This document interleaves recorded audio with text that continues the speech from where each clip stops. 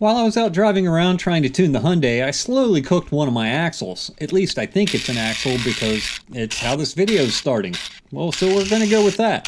But I think this is because it's leaking all over the place. It's all over my wheels, just causing the plasti dip to start bubbling and separating from the wheel and collecting just about every kind of dirt, sand, gravel, and grime you can discover on a public road. Of course, it's always helpful to remove your lug nuts prior to jacking up the car, but there will still be those times when you don't. Jack stands have multiple uses. Anyway, I noticed smoke rising after doing some hard pulls. I didn't see it again for a long time, and then during a traffic jam one day when I was barely moving at all, I saw a whole lot of smoke coming from this wheel. I thought someone was barbecuing or something. I said, "Oh Lord Jesus, it's a fire!" With all the oil, grease, paint, and other flammables involved, I figured it was time to fix this leaky axle once and for all. But never mind the fire hazard, because this axle is too disgusting, even for me. I decided to take the extra time to clean all this axle spooge off of everything using some of my leftover mineral spirits.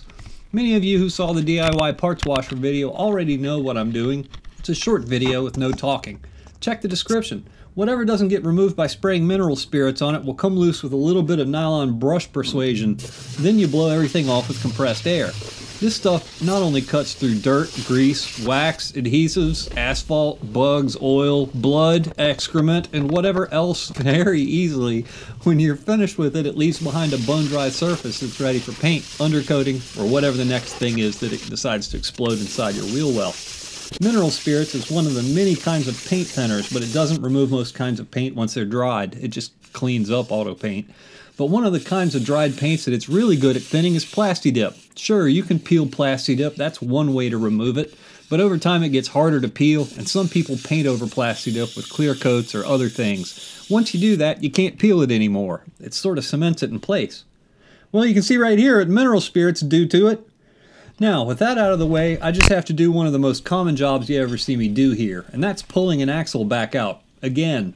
Aside from removing the wheel, it's just a cotter pin and two nuts between you and removing your axle.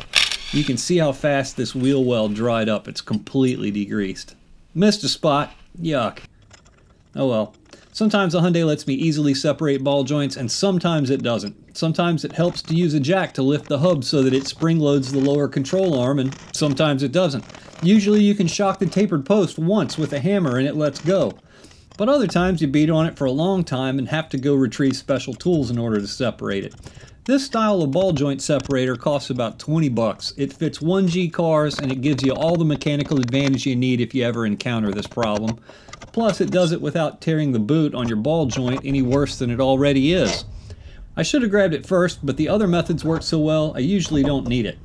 So with the axle pulled out of the hub, I just use a shorty pry bar to free the inner joint from the transmission.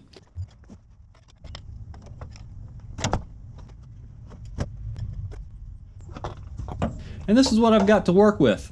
If you separated the inner joint accidentally, you can massage it back into place.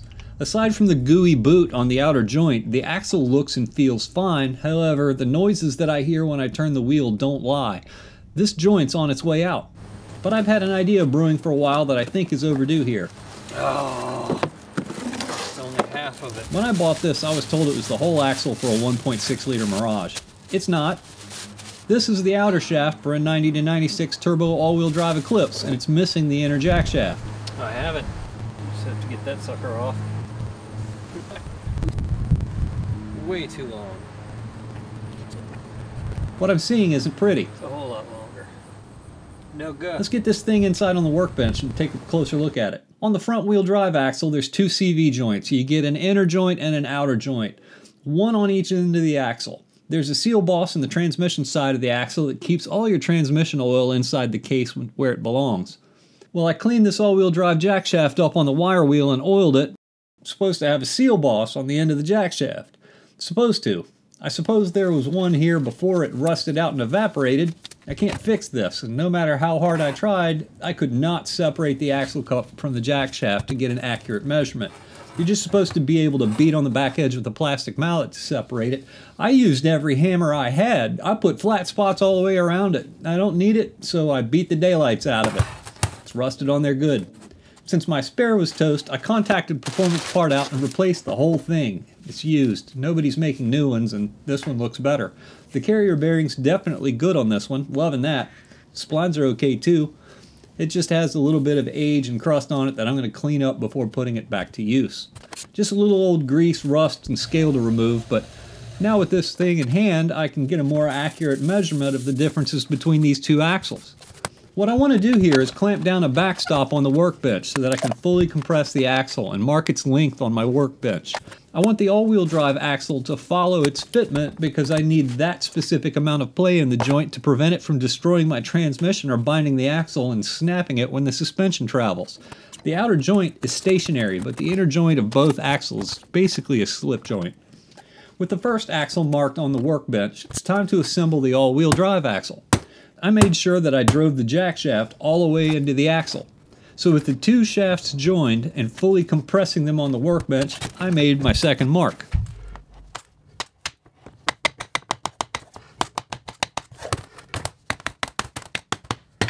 That's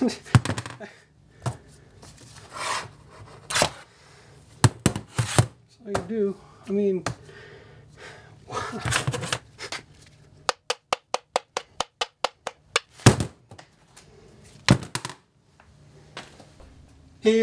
here's why I did this. These things. Yes, just those. That's why I did this. I got a ruler that's in both American and Canadian. It looks like we've got 27 mils, or 1 1/8 inch. Gotta shorten that axle 1 1/8 inch.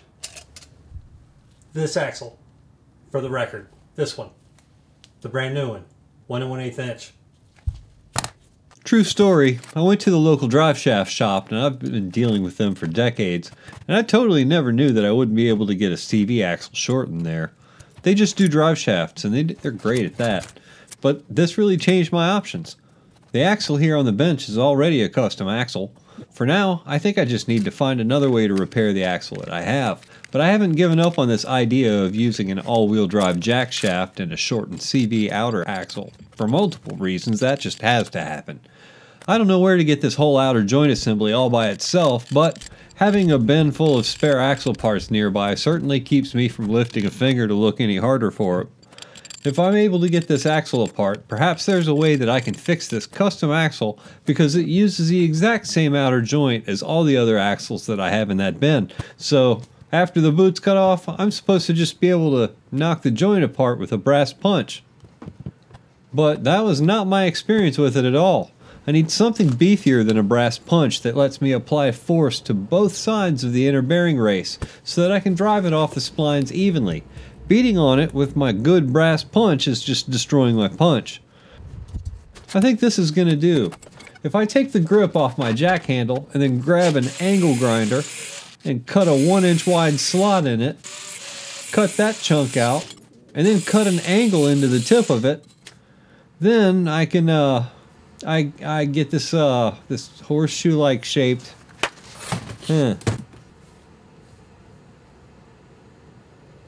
I did it the wrong way. I can fix that. I'm an idiot sometimes. You don't need to watch me fix that. So now instead of hitting it on only one tiny little point on one side of the inner race, I have a wedge-shaped punch of a pipe thing that distributes the blow all the way around more than half of the race. It makes pretty efficient use of hammer strokes. This takes pretty much all the complication out of this process because now I don't even have to mess with the inner joint. I can put a new boot on and put a new joint on, and that's a great segue into the next scene where we have yet another one of these things that looks just like the same thing we were already working on. This is the outer shaft from another totally different all-wheel drive axle that someone separated the inner joint on for me and already here. In other words, this one has the actual shaft that I'd need to shorten on the brand new axle that I already have that we were just looking at, if that were possible. But the most important thing it has is a new outer joint that's perfectly good. It feels absolutely fantastic. I have to have that thing. The clamps pop apart easiest with the screwdriver. I don't know why I got so overzealous earlier with the side cutters. I'm just cleaning up some of the excess grease before we do the exact same thing that we just did a minute ago. Use that nifty CV joint separator to easily knock the outer joint off. A just mangled the clip, and that still didn't stop her. I don't need it anyway. Don't do it, Jafro. Don't. Oh, man. You just had to, didn't you? Gross.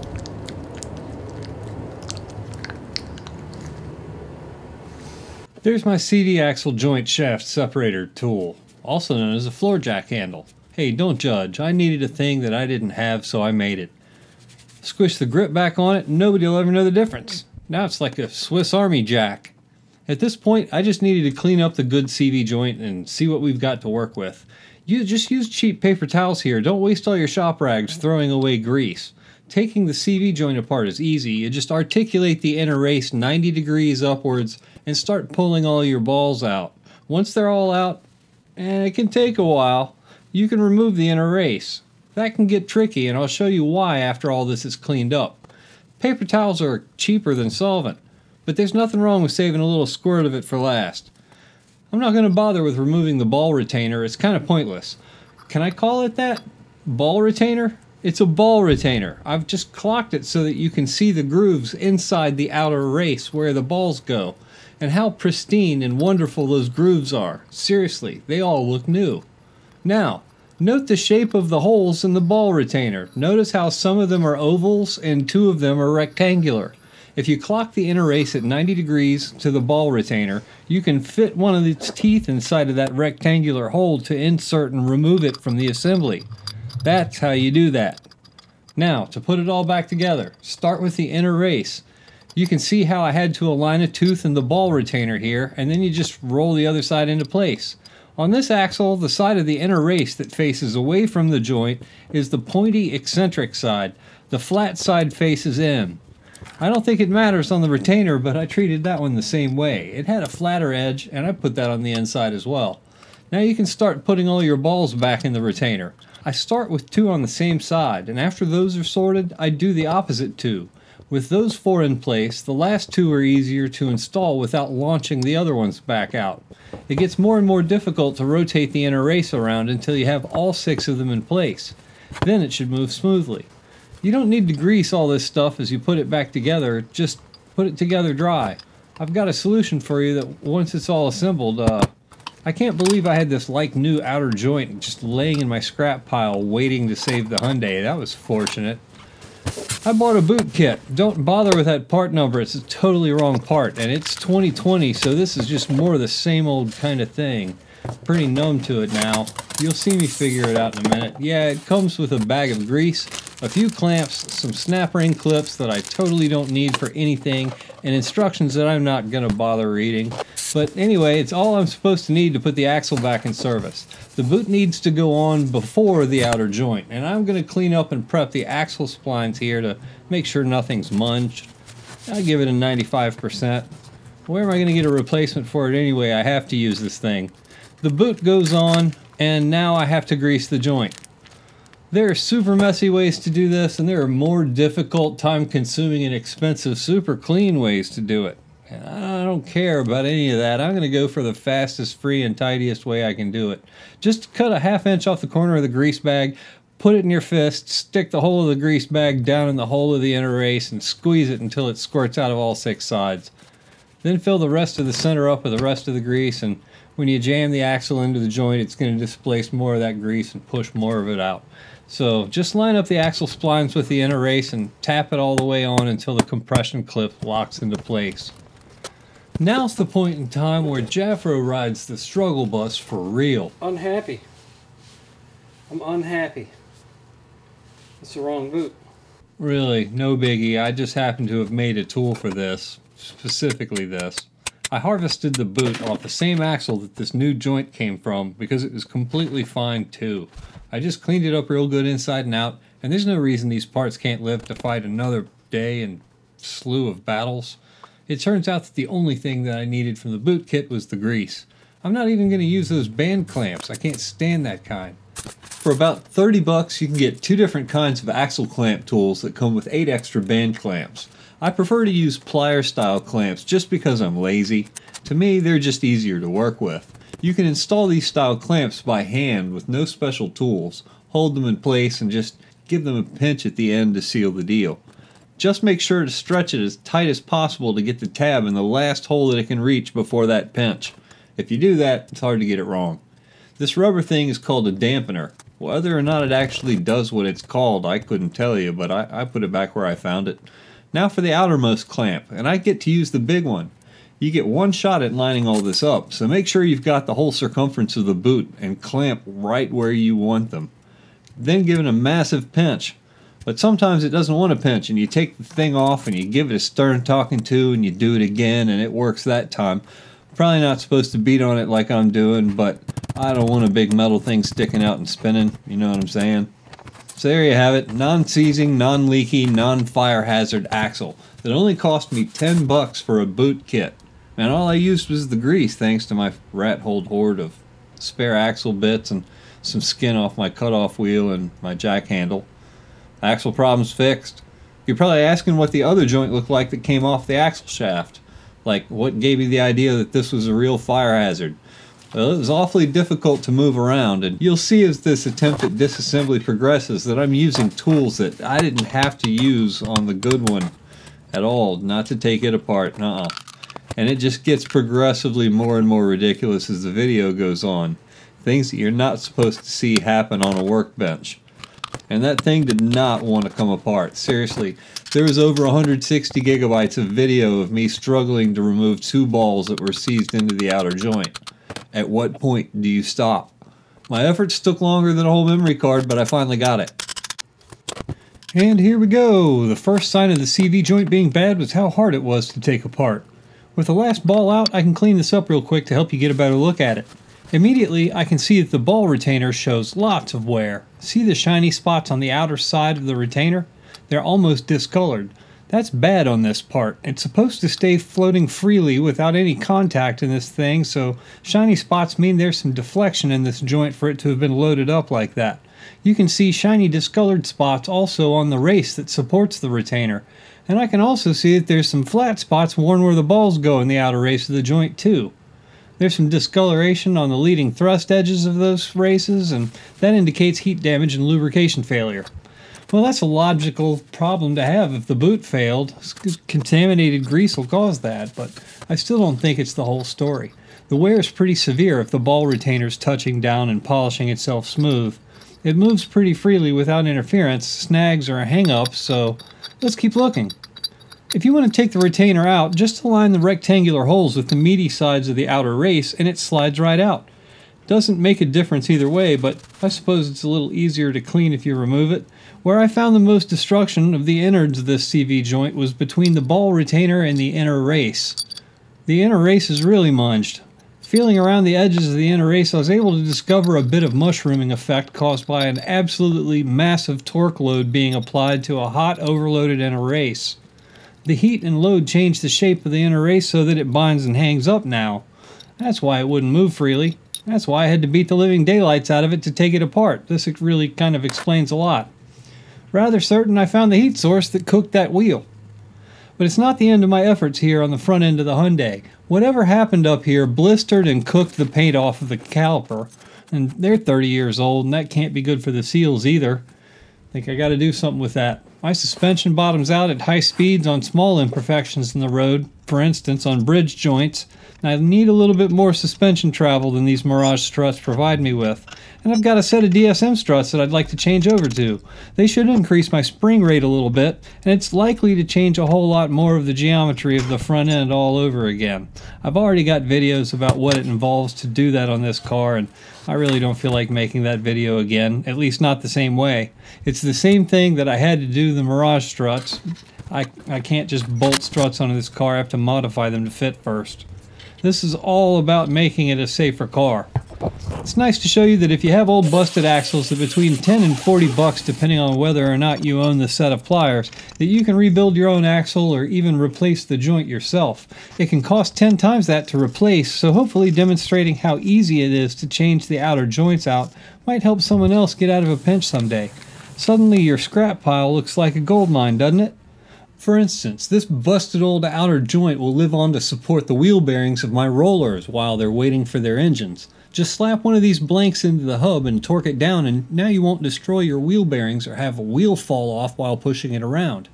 preserving your bearings is putting money back in your wallet and time on your watch. They'll be just as fresh as you left them when it's time to put them back to use again. Whenever you're working on antique custom parts, aside from making new ones, your options for replacement are pretty limited. It's nice to preserve them, especially if you figure out a way to do it for free.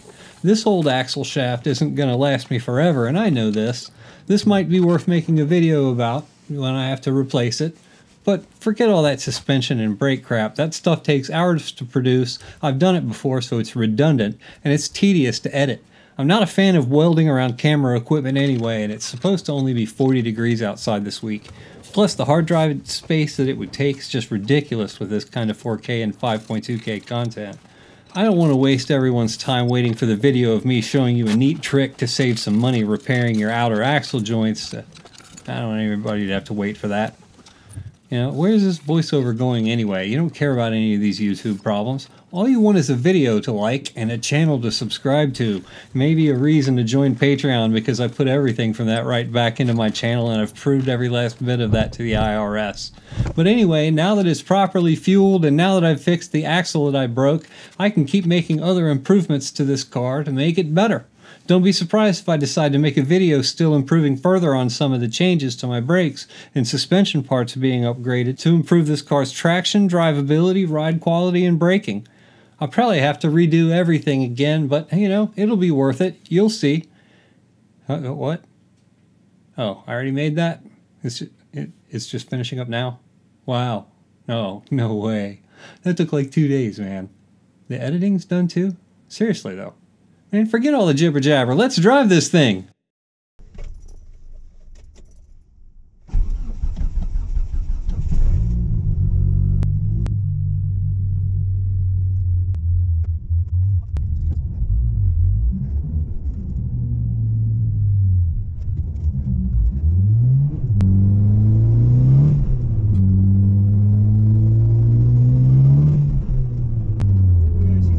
It's badly out of alignment and it wants to put you in a ditch if you mash on it, but I have adjustment left everywhere for that.